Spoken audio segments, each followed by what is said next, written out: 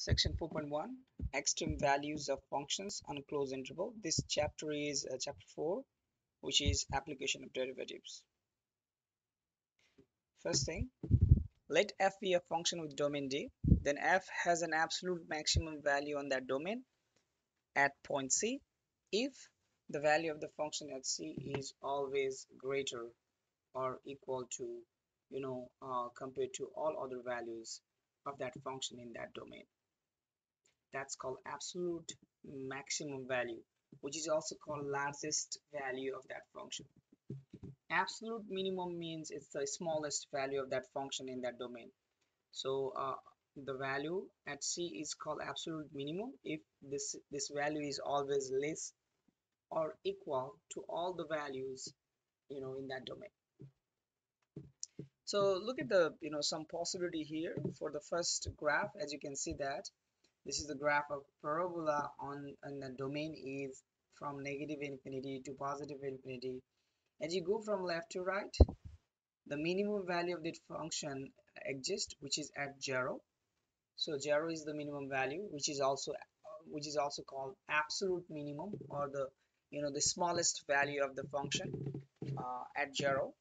And there is no absolute maximum value because the value, the graph is keep going up. So for the first one, there is absolute minimum here, but no absolute maximum. For the second one, we are just restricting our domain from, instead of starting from negative infinity to positive infinity, we're just focusing on 0 to 2. So this is the first point and this is the last point. And as you can see that this is this absolute minimum value and this is the absolute maximum value for this function on this domain.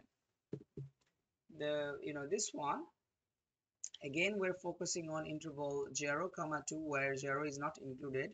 So because 0 is not included, that is open circle. And then the value goes up to point 2, which is the value 4. At 2, the value of the function is 4. So as you can see that this graph has absolute maximum value at 2 and the value itself is 4. But for the minimum value, there is an open circle, and what comes right after that, we don't know about that thing. That's why the absolute maximum only possible for this one, and there is no absolute minimum. The last one, if we take the value of the very same function on the open interval from 0 to 2, there is no absolute maximum and no absolute minimum, because as we focus on this graph, you can see that the absolute maximum should be right before the value of the function at 2, but we don't know what comes right before the value of the function at 2, because so there is no maximum or no minimum. So based on where you are focusing, how you are defining your function on which domain, you might have absolute value, absolute maximum value or absolute minimum value, or sometimes just one of them is possible. The extreme value theorem. There is one theorem. It says if f is continuous on closed interval. So remember, this is the this is the thing you have to focus on, closed interval. If a function is defined which is continuous function on closed interval, then f attains both an absolute maximum value, let's say that is capital M, and an absolute minimum value, let's say that is small m. And then the rest of the value of that function would be in between that maximum or minimum value. So what this theorem says, this theorem, where is that, that extreme value theorem, if we have continuous function, so function, that function has to be continuous, and number two, it has to define on a closed interval. If that is the case, then we always have absolute maximum or absolute minimum value of that function possible. So let's see some of the examples here. So the first one, if you see here the graph, in this graph, as you can see that the function is defined from point A to point B.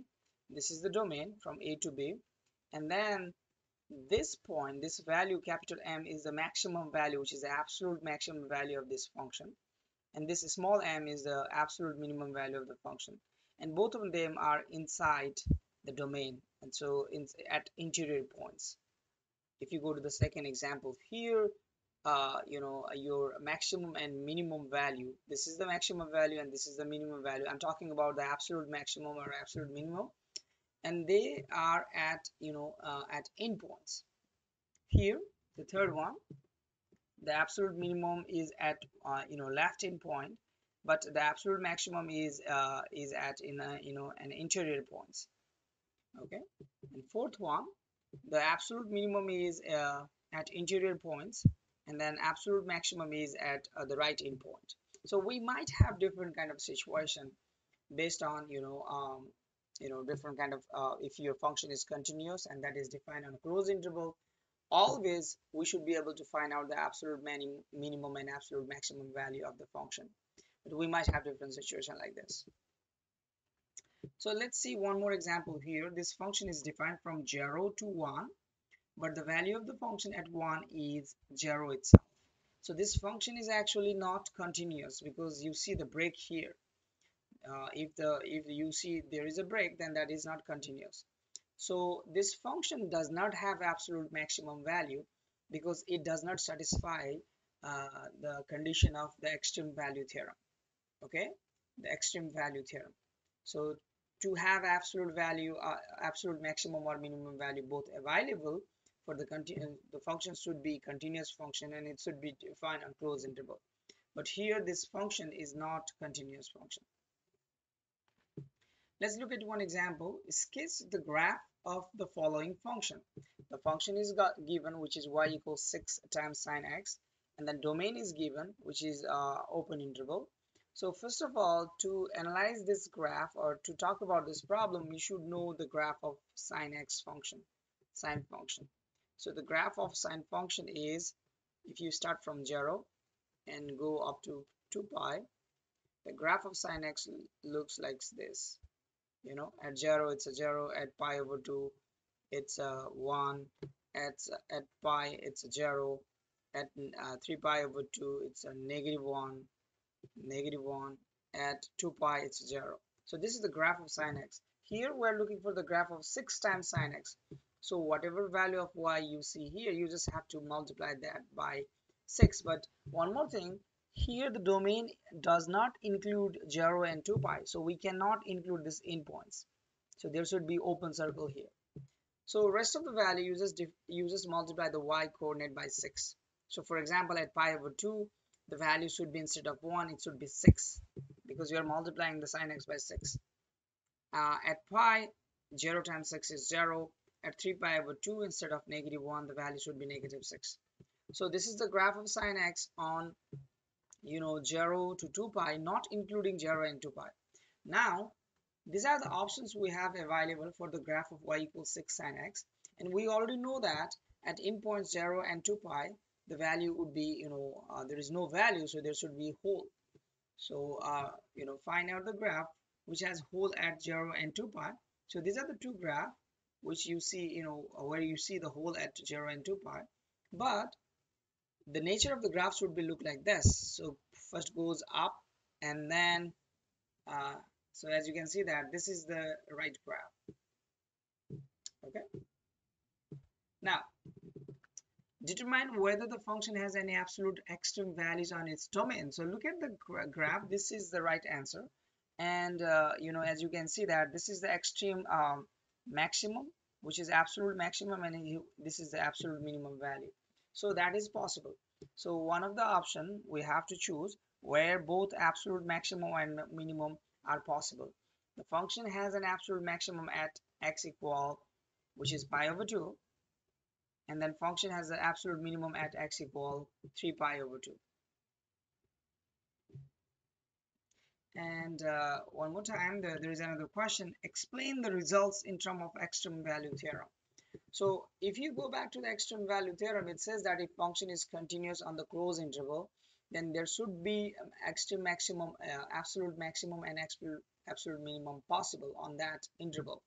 But here we took the open interval, but still there is an absolute maximum and absolute minimum. So let's read the options we have given here. Since the function is not continuous, but that's not true statement because this function is continuous, there is no gapping, there is no jump, so that statement is not true. Let's go to the next one.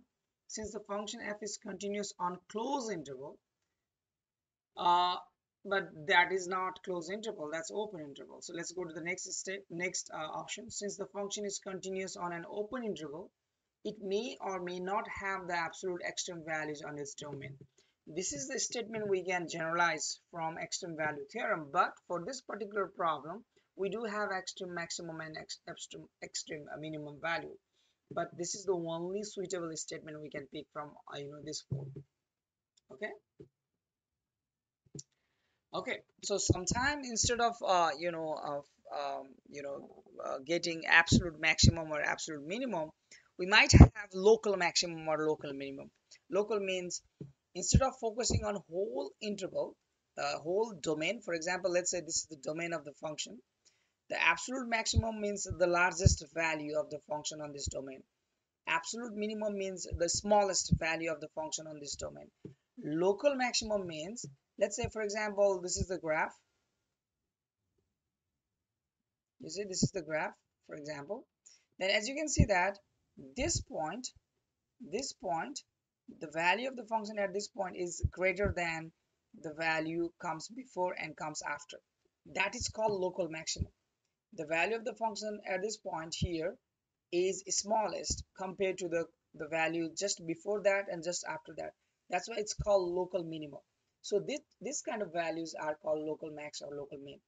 Okay, a function f has a local maximum value at c within its domain D if the value of the function at that point c is greater or equal to f of x for all x in D lying in some open interval containing c. So what they are saying is this D, we are just focusing on some small interval inside this whole big D. Instead of focusing on from A to B, we're just focusing on a small interval nearby that point.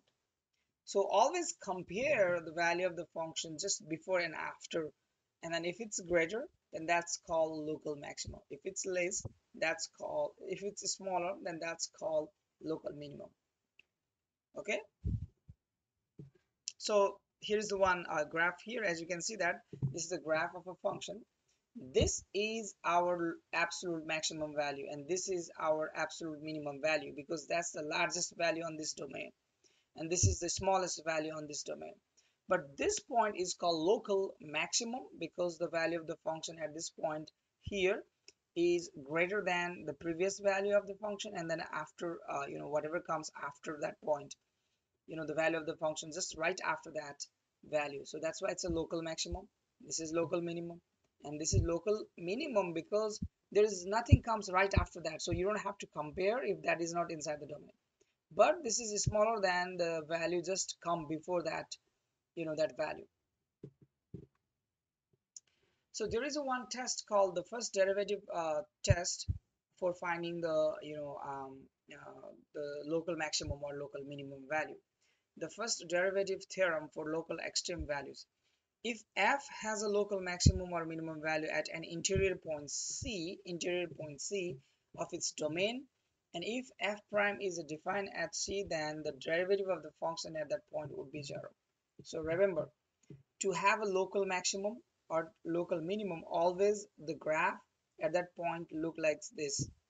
Okay, this is local maximum and this is local minimum, and at that point if you try to draw a tangent line, that tangent line would be always a horizontal line. That's why the derivative of that function at that point is 0, because that's the slope of the tangent line at that point. So there is a one definition, and that's a very very important definition, that's called critical point. An interior point of the domain of a function f where the derivative of the function is 0 or sometimes it's undefined is called critical point. So you have given a function f of x, you find the derivative of the function, and there are two different situations you might have. One is the derivative of function is 0 or the derivative of function is undefined at those points. In both situations, those points are called critical points. Either it happens the first one, or the derivative does not exist at that point.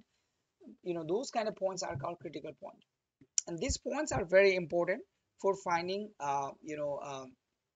the extreme value. Extreme value means largest value and then smallest value, and that comes from this rule: finding the absolute extrema of a continuous function f on a finite closed interval. So there is a function f of x that's defined on closed interval a to b, for example, and this function is continuous function. Then to find out the absolute maximum value or absolute minimum value, what we need to do is we need to first find out all critical points. So we can find out the all critical points by finding the derivative of that function, and if and equate with 0. By solving that equation, it will help us to find the critical points. And sometime maybe the derivative doesn't exist, that also tell us the critical points. So first of all, if you have given a function, continuous function, on the closed interval, find out the critical points, find out the value of the function at those critical points, find out the value of the function at endpoints, and compare them. Wherever the largest value among them would be the absolute maximum value of the function on that interval, and the smallest value would be the absolute minimum value of the function at that interval. I'm going to show you one example here, but before that, sometimes you might have situation like this graph doesn't have absolute maximum or absolute minimum, though this is continuous function, but we are not focusing, we are not making it on closed interval. Okay, it's not on the closed interval. The same goes here. There is no absolute maximum or absolute minimum because the domain is not closed. The domain is everything from negative infinity to positive infinity. So let's look at one example here. Determine all critical points for the function. Remember, to find the critical points, you need to find the derivative of the function if it exists. If it does not exist, then that means that point is the critical point. If it exists, then equate that derivative with 0 and solve for x. So in this case, if we find the derivative by using the power rule, it would be 12x minus 6x squared. Now we equate this derivative with 0, which is which gives us quadratic equation. Now we need to solve by factoring the greatest common factor here, and that will be it will give us two different options: 6x equals 0 or 2 minus x equals 0. If we solve for x equal to 0 and x equal to 2, so these are the 2 points where the derivative of this function is 0. So these 2 points are called critical points. Okay, remember, critical points means an interior point of the domain of the function f where f prime is a 0 or undefined is a critical point of that function. So in this case, we found the 2 points x equal to 0 and x equal to 2 where the derivative of the function is 0. That's why these 2 points are critical points. So now by using the critical points, we can find out the extreme maximum or extreme minimum value of function like this. So here, first of all, you have given a function, find out the critical points. So that means find out the derivative of this function, which is 2x, and then equate this derivative with 0. So that means 2x equals 0. Solve for x, and that will give you the critical points. Critical point, you might have 1 point or more than one. Now if you try to find out the absolute extreme value, that means you have to follow these 3 steps. The first one, find all the critical points, evaluate the value of the function at those critical points and endpoints. So there is just only one critical point, so we need to evaluate the value of the function at 0, which is basically 0 minus 16 because x is 0, so that is basically negative 16. And now find out the value of the function at endpoint. Here you can see that endpoint is negative 5 and then positive 4. So plug x equal to negative 5 here, which is 25 minus 16, because negative 5 square means 25, which is 9, and this is 4 square minus 16, which is 0. So now we just have to compare 3 of them. So wherever you see the largest value, that is the absolute maximum value, so which is this one. Wherever you see the smallest value, that is the absolute minimum value. So the absolute maximum value is 9, and then absolute minimum value is negative 16, and you get the absolute maximum value at negative 5, and you get the absolute minimum value at 0. Okay, then the graph of the function, this is just as you can see that this is the graph of the parabola and shifting 16 units down. So this would be like this, but we have to focus from -5 to +4. So -5 is here, +4 is here, and at 0 this is -16. So this is the value at -5, that would be +9. So this is the graph. Okay, and I plot the graph by using the graph of parabola x square and shifting it 16 unit down from -5 to +4. We just have to focus from here to here. Okay,